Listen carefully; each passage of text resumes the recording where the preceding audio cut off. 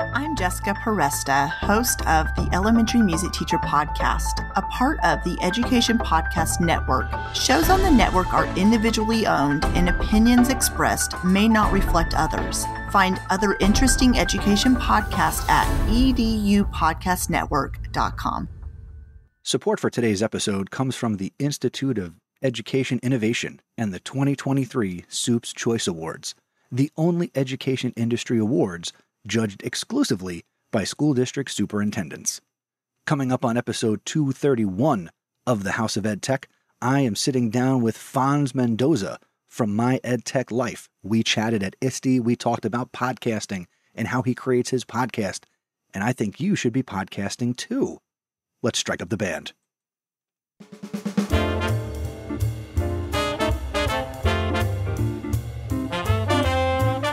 Welcome to the House of EdTech. My name is Chris Nessie. The House of EdTech launched in 2014, giving me the opportunity to speak with teachers, leaders, and creators so you can more effectively integrate technology, strengthen your pedagogy, and have more confidence in your classroom and school so you can make an impact. Get involved with the podcast by visiting my website, chrisnessie.com. Using technology isn't difficult, and this is where it begins. This is the House of EdTech. That's right, using technology is not difficult. Just give it a try. 231 times we're going to say that. And here we are. If you're new to the podcast, welcome. If you're returning, welcome back. I'm glad that either way, you are making time to make House of EdTech a part of your anytime, anywhere professional development. It is August 20th. If you're listening to this as I release it, you might be listening to it a little bit later into the future, but school is right around the corner. As I sit here, I've got plans later this week to go to my school and do some setup and get the classroom ready, get the podcast studio ready for the start of the school year. Football is starting where I'm, doing the public address announcer thing. And I gotta say, for the last couple of years, summer seemed to just kind of fly by. And this summer seems to have gone at just the right pace. I have no issue. I don't feel like I'm going to be gypped summer vacation. I've done the right amount of work around the house, had some fun with my family, my friends, and had just also the right amount of time, I think, to just kind of do nothing. And I don't know what I want to say, but I've been able to bring you this podcast. And we continue here with our conversations from ISTE 2023 series. One of the last conversations I had was with Alfonso Mendoza, and he is the host of My EdTech Life. And just a great guy. We had never met in person, but we had a really fun conversation from the Canva mobile studio, as you will hear. So I'm looking forward to playing that conversation for you. But first, let's get into this episode's EdTech Thought, which I teased it. There's a theme here. Pay attention. Here we go.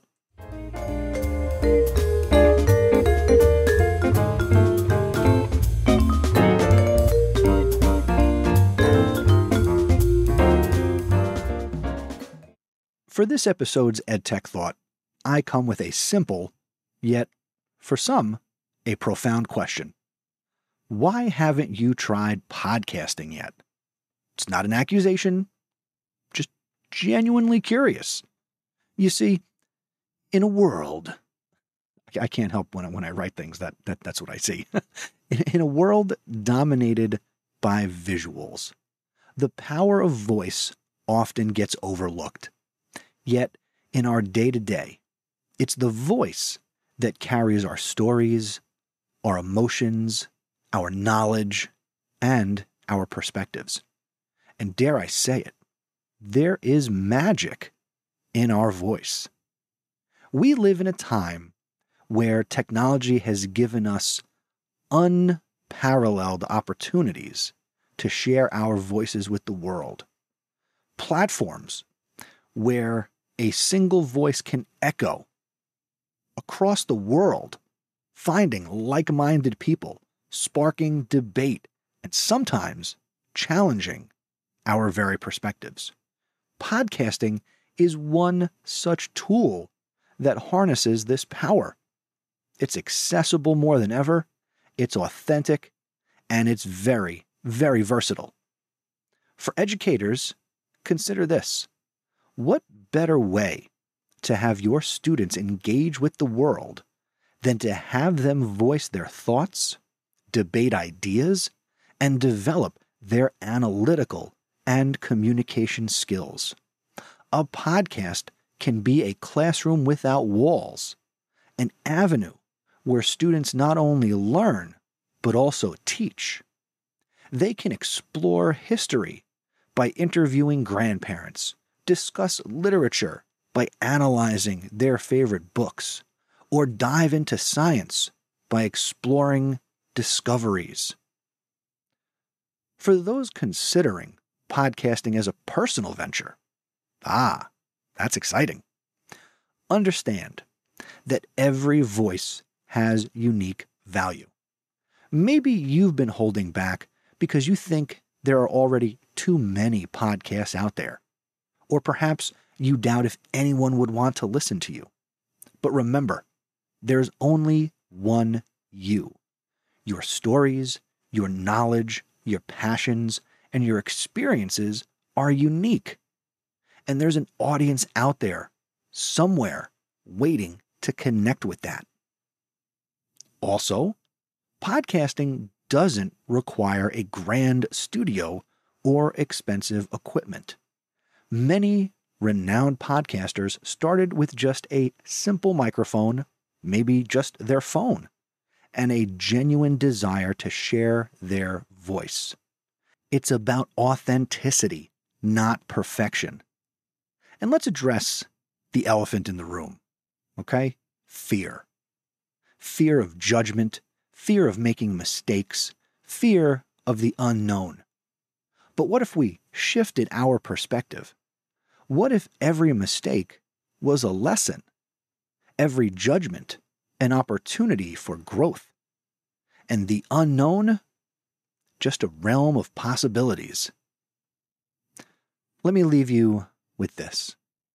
Whether it's to foster critical thinking in your students, to share your personal tale, to learn, or to inspire, podcasting can be the platform you never knew you needed. Today, I encourage you to take a step forward. Because in the vast world of voices out there, yours deserves to be heard as well. If you're curious to learn more about podcasting, I recently released my book, I Like to Podcast, and You Will Too, A House of EdTech Guide to Podcasting. Check it out. It's available for Kindle. It's also available physically. Go to chrisnessy.com/I Like to Podcast and make the best choice for you. And if you need an extra little push, let's chat one-on-one. I want to help you start your podcast or help you to get your students podcasting. And that's my EdTech Thought.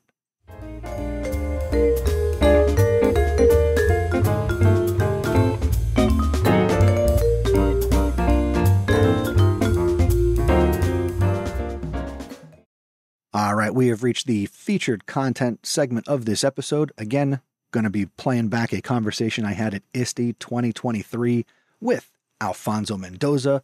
Had a lot of fun. Get your pencils ready.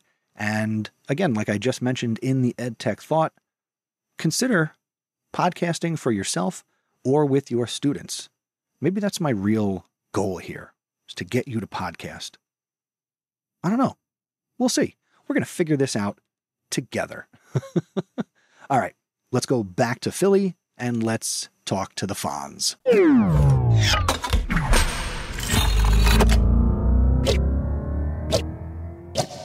And we're back here at ISTE Live 2023 from the, I like to say it, the Canva mobile studio. Thank you to Canva for letting me set up shop here and podcast. And I am joined by the incomparable fellow edu podcaster, member of the Education Podcast Network. You know him, you love him. He's been on Podcast PD from My EdTech Life, the Fonz, Alfonso Mendoza. Yes. Thank you so much, Chris. I appreciate it. This is my first ISTE, and it's wonderful to see you in person, meet you in person. We touched each other. We hugged. I know. And the best thing I want to say, Chris, here in front of everybody at this event that I get to meet you, I want to say thank you. Because of you, I've been able to do what I have been able to do, because you've never shied away from answering a question. You've never shied away from giving me feedback. You've never shied away from just telling me, like, hey, try this or try that. And to me, that is huge, because what I'm doing now is because of what you love to do, and you just sharing that passion with me. It's great. So thank you so much. You're welcome. I mean, I am so proud of what you do, because, you know, I've always said for years, like, would I love to be the only EdTech podcast that people listen to? Sure. But I also tell people I'm not the only one, and there are lots of people. You're right at the top of that list of other people who are just as passionate and giving people a voice and sharing your story and learning and doing it in a way that I love, which is podcast. So thank you for what you do, because you keep going. You're past episode 200 now. I've always said episode 100, you graduate podcast high school. 200, I think that's your podcast doctorate. Well, maybe we'll say that's and you're going for the real doctorate too. Yeah, we'll say that's the podcast master's, and then 300 will be the doctorate. We'll leave it at that. I'm putting it on myself. All right. So we'll get there. We're 92 episodes away. So only 93 episodes, and we're gonna try and crank out 3 a week based on my real doctoral studies. But it's been an amazing journey, an amazing ride, and just the fact that I've been able to be here and see people that have been on the show that make an impact on my life as an educator, as an instructional coach, but then beyond that real life meeting where it's a genuine, authentic relationship and connection, and that has meant the world to me, and it's just really filled my bucket. And even getting feedback from some past guests, and I don't know about you, Chris, but as myself, I rarely get a lot of feedback, even though I'll ask, and I mean, I'll get feedback from you, but from a guest to tell you, like, hey, it was a great experience, the way you made me feel, how comfortable everything flowed, it was something great. And it just kind of really says, hey, just keep doing what you're doing and everything's good. So, yeah. And for the listener who is maybe not familiar with what Fonz does with My EdTech Life, he does his a little differently than mine, whereas you live stream your recordings. And I talk about that. I do that with Podcast PD, but I feel like with this, I just need to have a little more control over it. So you take that risk, and, you do it differently, and that's really always fun to see on Saturday mornings. Or Monday evenings or Tuesday evenings, or really anytime that I can schedule that guest, we make it happen. So that's huge. But yeah, a little different, like I said. I think one of the things, too, being live is just really, we understand tech happens, so there'll be times where we disconnect and so on. But, it's just real. It's not that it's not authentic conversation when you're not live, but it's just really cool because you just get different reactions. You get to see the people. You get to just, as a podcaster, you get to kind of read a little bit of where the conversation's going and when you need to steer it, when you need to maybe continue and build up that conversation. And it's just been great. And I've absolutely loved every experience that I've gotten from it. And it's been very fruitful and very productive. And more than anything, like you said, it's just about connecting educators and creators one show at a time, and just to continue to inspire them by listening to a guest, hearing their experiences, and just finding value. I mean, what more can you ask for? I mean, I guess it's that teacher heart of wanting to make an impact in the world. And if you do it one guest at a time, it's all good. One guest at a time it'll be. One guest, one listener, one download. Absolutely.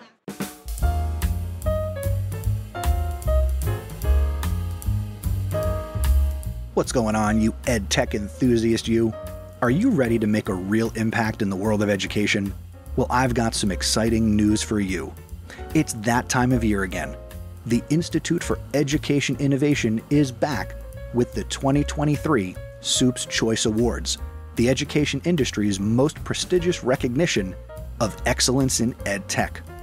What sets the Soup's Choice Awards apart is that it's the only education award judged exclusively by school district superintendents.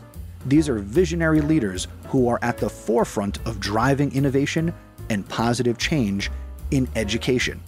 And this is your chance to shine and get your groundbreaking product or EdTech solution in front of the nation's most innovative superintendents. The process is simple. Superintendents will carefully evaluate and recognize the best in each category.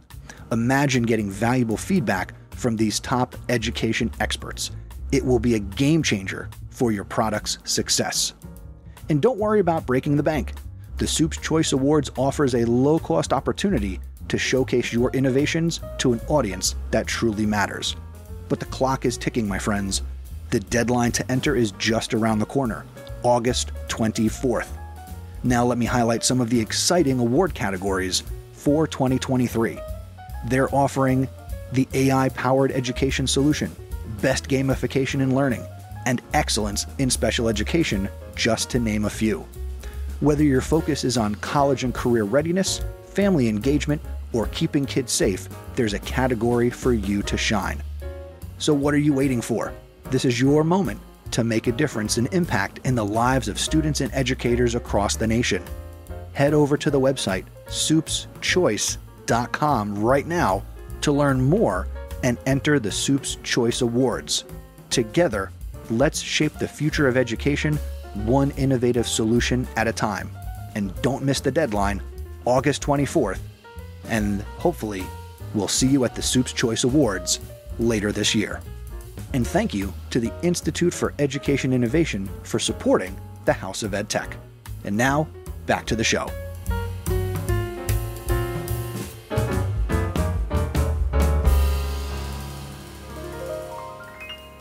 Speaking of steering the conversation, let's talk EdTech for a second. Yeah. What are you looking forward to? We're here at ISTE. I refer to it affectionately as EdTech Christmas. What are you looking forward to that you've learned or seen that you're ready to share with your teachers or implement into your workflow as an educator in the coming school year? What are you excited about? Well, actually, a lot of what I've seen here are some of the things that to a minor scale we've been doing. And what I've been excited, though, is finding some tools that are doing it a little bit better so we can kind of fix the flow of things. And right now I just stopped at a booth where it was like a pocket translator. And I remember being a teacher where I had to have an iPad type and then the student has to type and so on. And this is just a little device where I can speak into it. The student listens in their language, they speak into it in their language, and I get that immediate response right away. And it was such a small form factor where I don't have to have the student right next to me and make them feel like, oh my gosh, like everybody's looking at me. Like they can feel part of the class. I'm not singling anyone out. And I thought that was great. So I'm just really excited about that.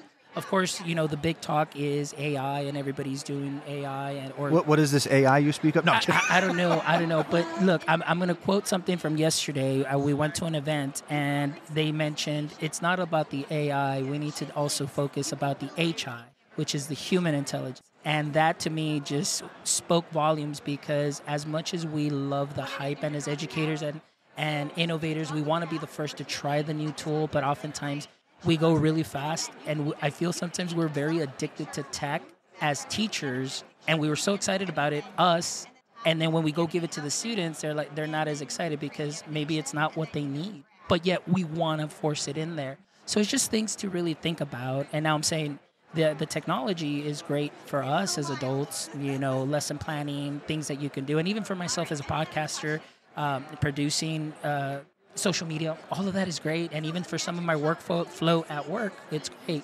But I'm still yet to really see how effective it is within a classroom setting, like maybe for a whole year. Because there may be some teachers that implement it a little bit better, but maybe they have the right set of circumstances where they can. And it may be very different from district to district. It just all depends. But, it is something that's here, and it's going to get better. We were just talking, my friend DM and I, do we think that this might be like that Web3 hype that we went through last year and then it just kind of dies down? We'll see. We'll see what happens. But a lot of great things happening. Everybody's popping in, those writers and so on in their platforms. And I really want to see like teacher effectiveness. And I'm going to be looking out for educators that are using it and just to share that magic too. Like what can we be doing different? And so we'll see. But of course, Canva, I definitely love their text to image. Game changer, and that's huge for us as creators. It's huge for the kids too, being able to create their learning, take ownership. And, it's Swiss Army knife, honestly. So Yes. it's a really great tool. Two things. One, to go back to the HI, the human element or the human interaction. I think that's really critical because the way I frame it in my head is, whether it's ChatGPT or insert AI tool here, it's just a tool. A hammer doesn't build a house. The drill doesn't make the hole. The saw doesn't cut. We've got to do something with it. So when I talk to teachers about AI tools, it's, you've got to do it. You've got to work with the prompts, right? We're going to see prompt generators. That's going to be a career for some students. There are adults who are selling, making money being prompt engineers, right? So that human piece, we've got to be involved. It's critical thinking at its finest. It is. If it doesn't do what you want, you've got to rework it. And one of the things that you mentioned, the prompt engineer, they said, oh, this job's already obsolete. And now what they're talking about is like automation engineers, that it's not even writing a prompt because now you've got AI that'll write prompts for you to get you what you need. So you really don't need that human element. However, they are stating, Allie Miller, she's great. If you follow her on Instagram, she mentioned that it's automation engineers. It's really people that are able to take that tool, that automation, and put it into like Zapier to say, okay, once I give you this spreadsheet with all the student test scores, now you're going to have it do this next step and this next step, and it's just going to automate everything to where everybody or every department gets the information that they need to make those decisions for the students and what they can do for instruction and things of that sort. And of course, in the industry sense, it's going to be big.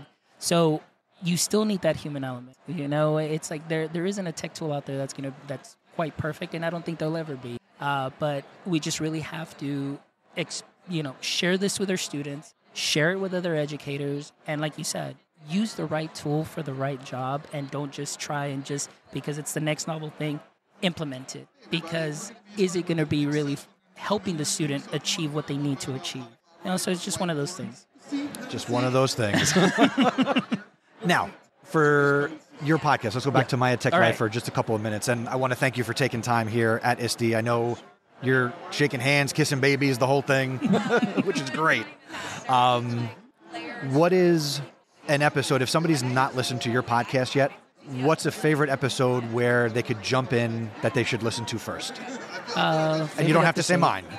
Favorite episode, that's back episode 17, which is actually really great. So if you want to learn about podcasting, go to episode 17 with Chris Nessie, and you're going to see you're going to see the growth from where I first started to where I am now. But again, it's because of friends like Chris that help you and build you up and just getting 1% better every day.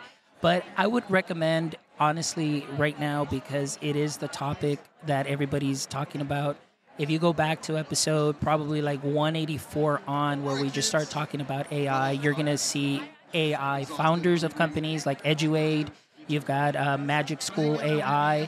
You've got other educators that are explaining how they've used AI, the implications of AI. You've got Lena here from the Canva booth, who is on there too, talking about CTE and the future of work. And it's great conversations that people need to listen to kind of start getting an idea of where this can go and maybe how they can implement it into their practice or sharpen their skills in that practice. Like I always say, iron sharpens iron. All those episodes would be great for you all to jump on in and get the lowdown on AI. And then, of course, you get to listen to me and listen to the guests and hopefully get inspired.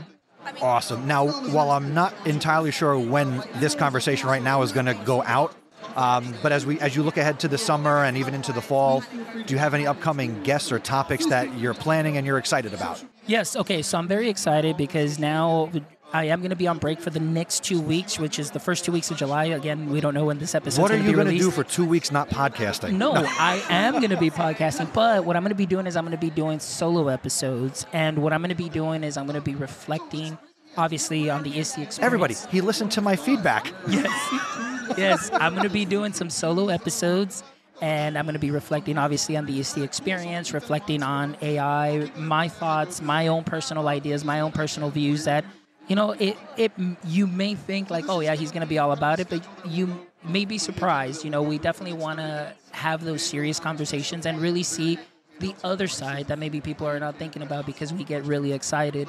But yeah, definitely solo episodes. And I did get that great advice from Chris and another guest of mine who told me, and I guess I'll take up a little bit of time, but he said, hey, Fonz, have you ever tried doing some solo episodes? Because when I listen to solo episodes, it's like I listen to podcasts for the experience, and I see that person as the experts. And he said, you do a great job at amplifying everybody else's voice, but I never hear yours. And it was kind of like a sign. That's what I said too. Yes, exactly. So it was just like, I heard Chris say it. And then, of course, I heard Andrew. I'll give him a shout out. Andrew Connolly said it. And so I'm going to do solo episodes during the break. And maybe I'll just start mixing those in. They'll still be live. But, it'll just be me. So you'll get to see my mean mug there. Let me just say, when you're by yourself, live is tough. Yeah. You think so? I'll try it out, yeah. Yeah. Okay. Because there's nobody to talk to, so you got to be very prepared to go live with a monologue. Sounds great. We'll definitely do that. We'll give it a shot. And like I said, I'm all about the experience. So we'll see what happens. But yeah, excited about that. And then, of course, once my regular school schedule goes back to normal, having some guests and maybe doing 2 a week instead of 3. But as you know, I just get very excited. I find somebody on Twitter that I say, I need to have you on because I want to amplify what you're doing. That'll happen. But I definitely want to focus more a little bit on solo episodes and really giving you my thoughts and ideas of what we're seeing and where the future of education can go. That's right.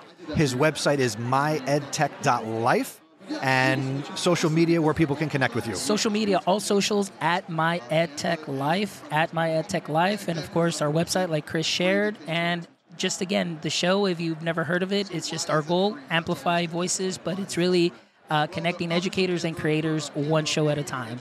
Excellent. And of course, thank you for also being a part of the Education Podcast Network. Excellent. Crossover. All right. Thank you. All right. We'll talk to you soon, Fonz.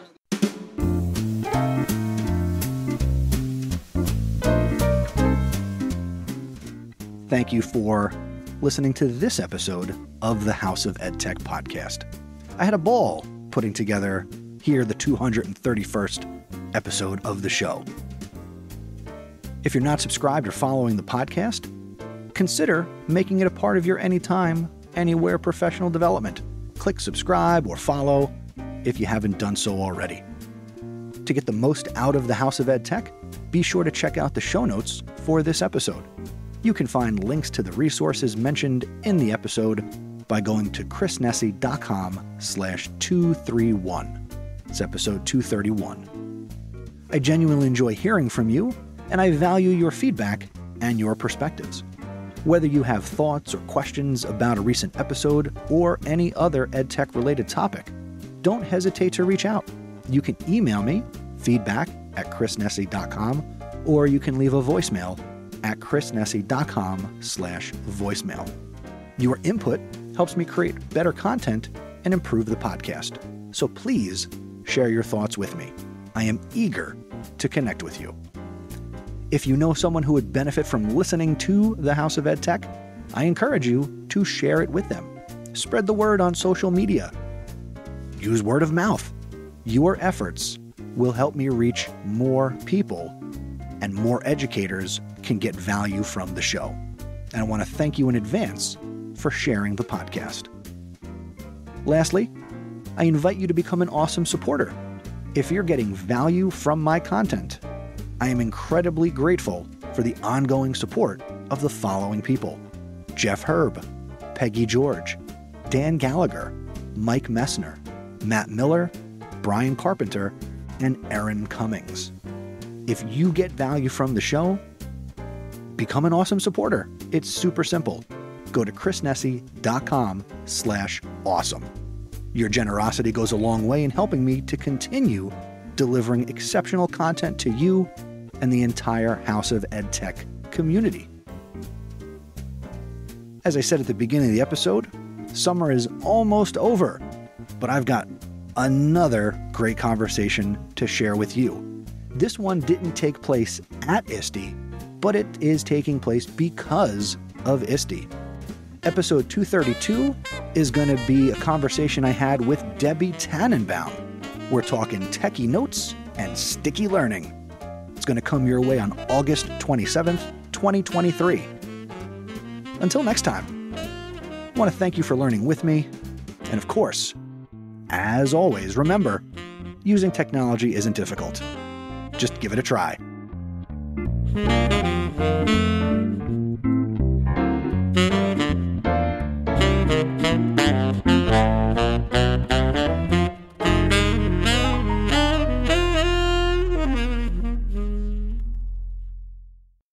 And of course, I just want to tack on a special little announcement here at the end of the episode. Behind the Mic, Voices of the EPN, a new podcast from the Education Podcast Network, of which I am the founder, is launching on September 1st. I'd love it if you'd go over and subscribe to that podcast so you get episode 1 as soon as it hits. Go to edupodcastnetwork.com/BTM for Behind the Mic. And you'll have all the options there to subscribe wherever you like to listen to podcasts. And I'll see you on the next episode. Take care.